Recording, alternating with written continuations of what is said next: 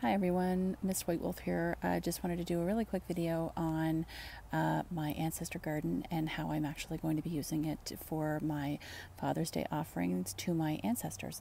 So as I had mentioned in my previous video, not only am I using this garden for herbs that I'm going to be using in a magical or holistic purpose, as well as probably, well, obviously culinary, but I'm going to be using this garden for my ancestor offerings. And Father's Day is tomorrow, so I have some items here that I have put in my garden to honor my ancestors. Sorry, there's my leg, for Father's Day. But also I have here some crab shells, and the reason why I have those here is that I want my ancestors to infuse it with some protective energy and calming energy, because I will be using those shells once they've been infused with that energy, not for this garden, those will be other shells, but I will be using those shells over the year for spell work. So I could be using it in a charm bag, or I could be crushing it and rolling my candles in it, or putting it on top of tea lights, that type of thing, because crabs are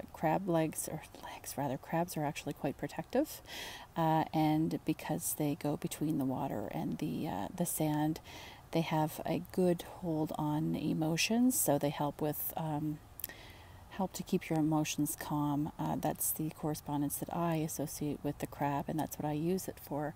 So I will be crushing up these crab body parts and using them for that. I had picked these up recently at the beach.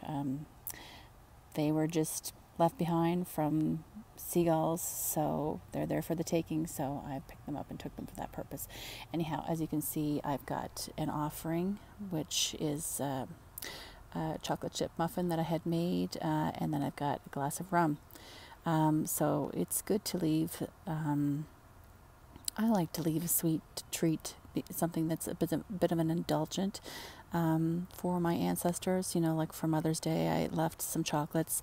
So this is good for Father's Day to me. It's, when you think about the fathers in your life, it's usually, well, or your grandparents or your great uncles, or, what have you. They like sweet treats, so I like to leave them for them. And rum, well, there's nothing wrong with leaving a vice for your ancestors. Alcohol holds a lot of energy. If you take the emotions out of it, it's something that a lot of people have enjoyed. And, you have a drink with friends, or you have a drink too, sometimes it can bring you back to center, provided that you don't go overboard. But anyhow, that's an emotional hold that alcohol could have over you, but I'm not putting anything to that emotion. So I'm leaving this as an offering today for my ancestors. And I also have a glass of water here. I like to leave water for my ancestors as well, and plus it's for the garden. So if I have a little bird that comes that needs a little drink, or hopefully a butterfly at hopefully they go for the water rather than the rum. Anyhow, so that's kind of a little quick peek at my Father's Day offering and my ancestor garden and what I'm using it for on Father's Day.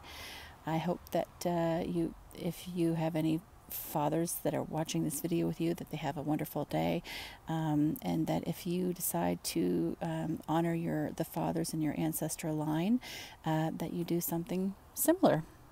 It feels great to work with your ancestors. They want nothing but love for you, and they want you to succeed. So it's good to give back to them. Anyhow, have a wonderful day, everyone.